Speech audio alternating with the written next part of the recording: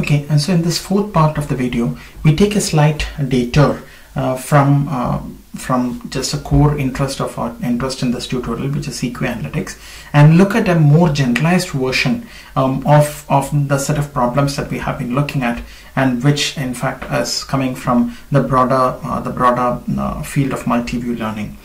So moving on, so let's look at QA data. Right, you have a question space, which is basically the space of questions, and you have questions in that space, and you have an answer space, right? And this is just basically the illustration from part one. I've just rotated it 90 degrees, and there are linkages between them.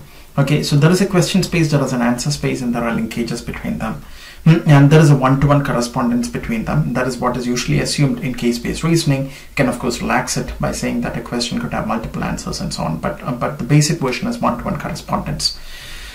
And this can be seen or this can be thought of as a specific kind of multi-view data or two-view data, where you have two parallel data sets, two spaces with data points in each space which have one-to-one correspondences with each other.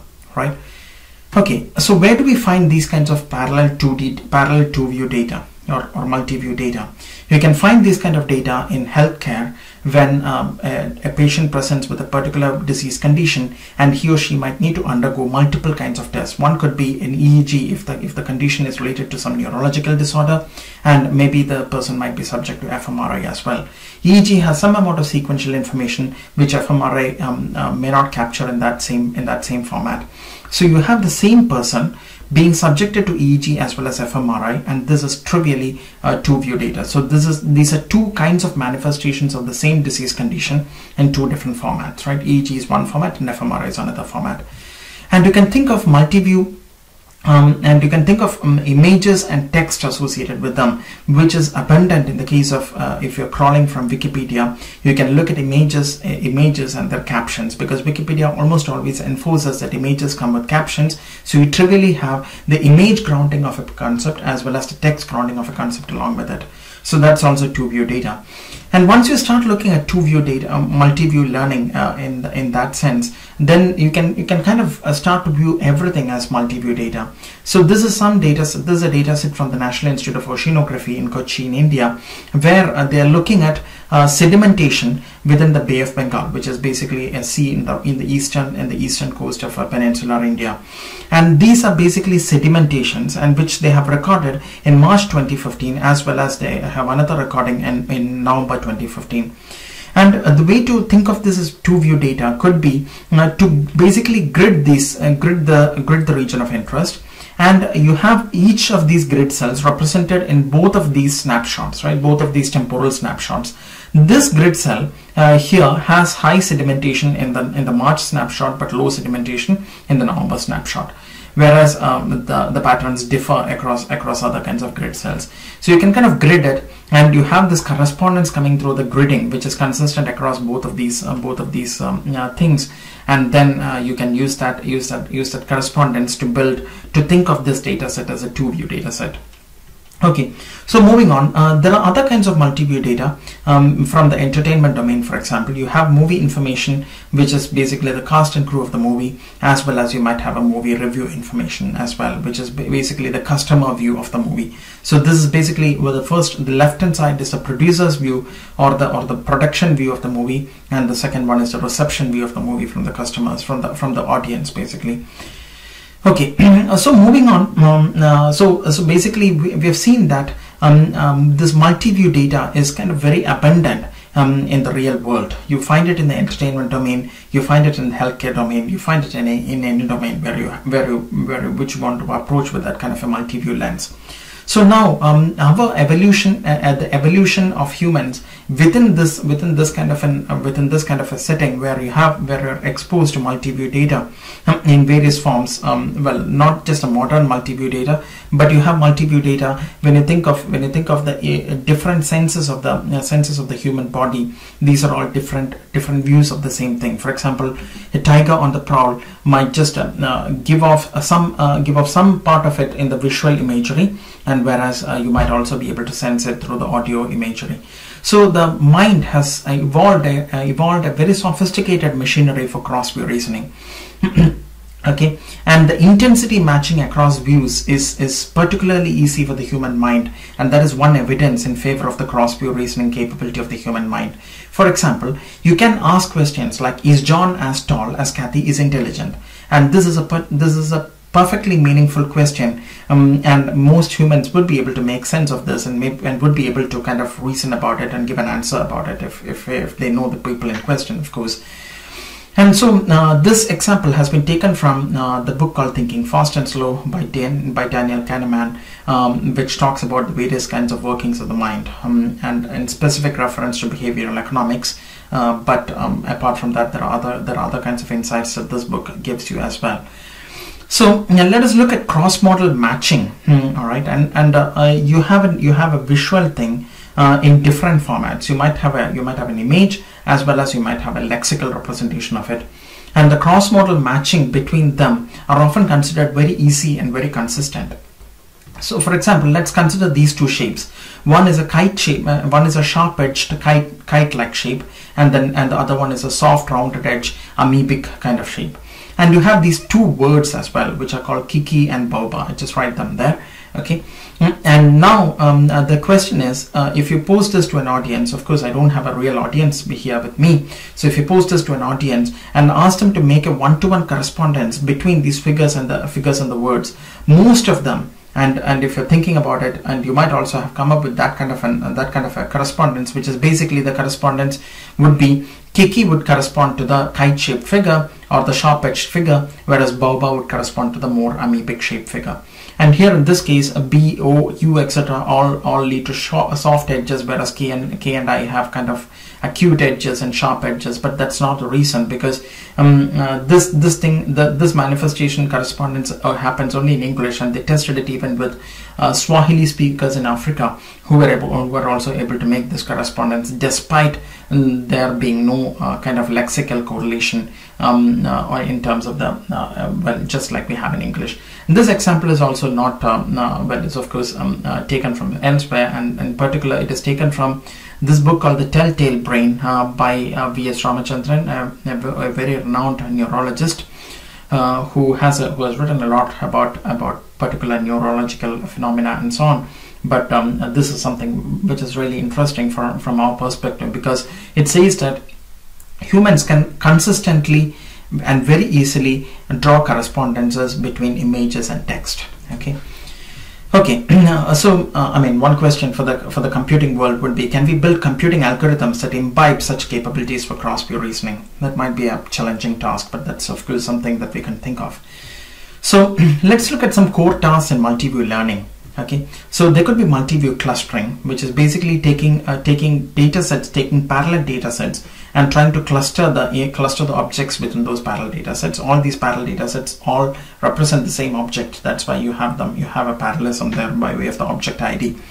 And you can think of multi-view retrieval. You can think of multi-view dimensionality reduction and so on. So these are all very well explored areas within multi-view learning. And also there are kind of newer areas which are like multi-view anomaly detection. Can you detect anomalies better by using multiple views rather than just using one view? And then you could have multi-view data completion, which is also a fairly emerging area these days.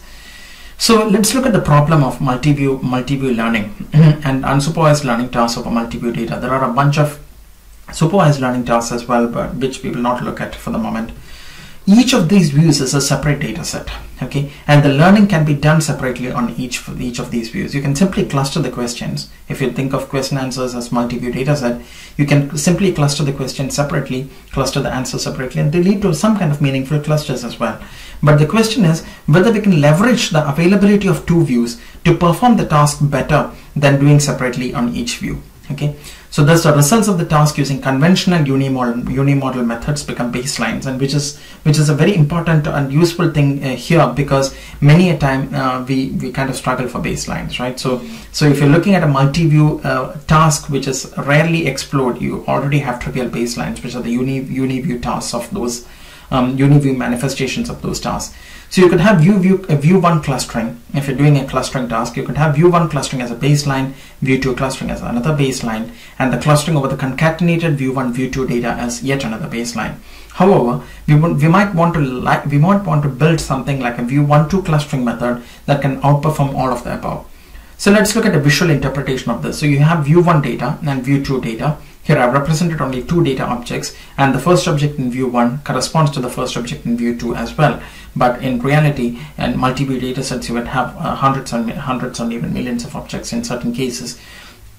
So you take you apply the UniView baseline algorithm on view 1 data, and you get some results. You apply the UniView baseline algorithm on view 2 data, you get another set of results, and you can concatenate these 2 views and form and trivially form a joint UniView data set, and you get yet another set of results. So that should be baseline number 3 and not baseline number 2, as I've indicated there. It's a little typo on the slide.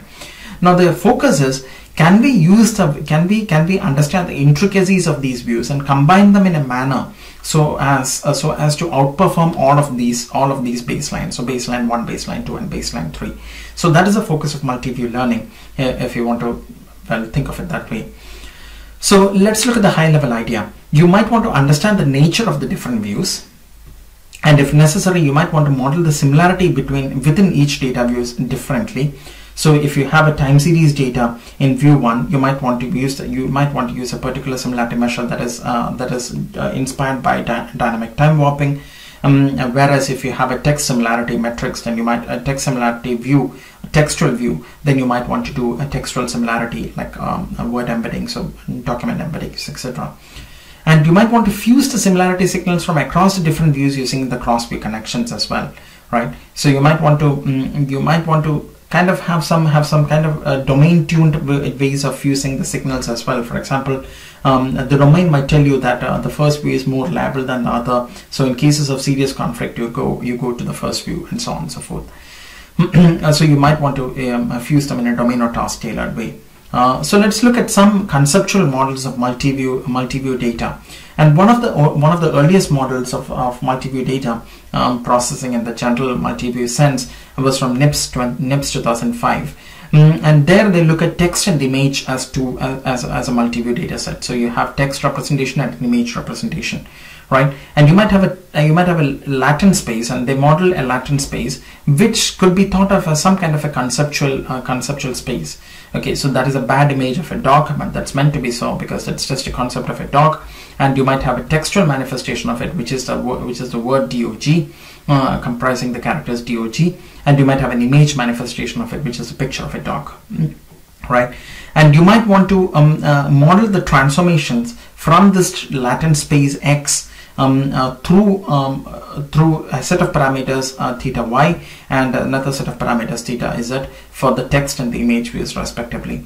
And you might want to talk about a particular kind of optimization problem, which is about estimating these parameters theta y, theta z, as well as x, using basically an optimization formulation. So, and then let's look at a simple example here to kind of ground the idea. So you might you're looking at these 2 view data sets, and the blue ones are already observed. So you have view 1 which is observed, view 2 that is observed. You're trying to learn a shared space or a latent space, which is basically yet another view, okay, such that if you take the metrics from that view, the metrics is basically the rows are the data objects and the columns are the attributes, and the columns are basically some kind of attributes or the other. And you might want to represent the transformation from that shared latent space into this one, which by means of a matrix multiplication, for example. So in which case you might not need to have these directed arrows, but then let's ignore that for the moment. So you take that data set, which is basically a matrix, and you multiply it by the left hand side matrix, and you get this view 1 data set, and you multiply it by the second side matrix, and you get the view 2 data set. So here what we have observed is view 1 and view 2 data sets, and we're trying to estimate the latent observation, the latent metrics, as well as the transformation matrices, the left and right transformation matrices that will yield these 2 data sets. Okay, so that will give us our shared latent space. And then so that is what shared latent spaces mean. And then in AI Stats 2010, people said that it's not just enough to have a shared latent space, because now all the load into grounding that concept into text or image is delegated to the transformation part of it. However, they argued that you might want to have a text latent space, which kind of captures the kind of ways in which text data is expressed, and you might have an image latent space, which captures the kind of ways in which image data is expressed, and that is the image generator. This is the concept. So both of them fuse together and generate the image for the concept. So it's conceptually a very simple and a very elegant kind of representation, but however the optimization is of course very but not so trivial. And you can look up this paper called Factorized Orthogonal Latent Spaces from AI Stats 2010. So moving on. So well, since 2010 or since the early part of this decade, or maybe even later last decade, and there has been an emergence of deep learning and so on, right? So there is a lot of work on deep multi-view learning as well. So here you might have a feed-forward network which feeds the input at the bottom and gets all the way to the top, and you might have an autoencoder, for example, which is basically a network like this. And you might want to, and there have been people who kind of said that we will have this two-view data and put the two-view data into an autoencoder and enforce that the middle layer is actually a shared representation. So the middle layer is shared across these two views. These two autoencoders share the middle layer, but everything else is separate. So the transformations are all separate. Transformations as in the weights are all separate for the other things, but the representation in the middle is supposed to be the same across the two views. So this kind of captures the intuition of the shared latent space and so on.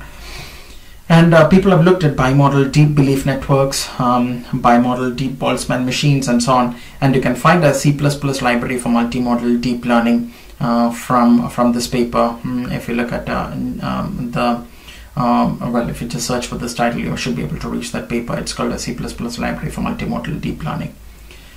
So, so that is a brief overview of multi-view learning, and that I think is kind of important because QA processing is one specific kind of multi-view learning in the space where the view one is a question kind of data, view two is a answer kind of data, and both of them are textual, expressed in text. So that brings us to the end of this video, and in the next video we will look at some research challenges in CQA processing and maybe some data sets for CQA processing and so on.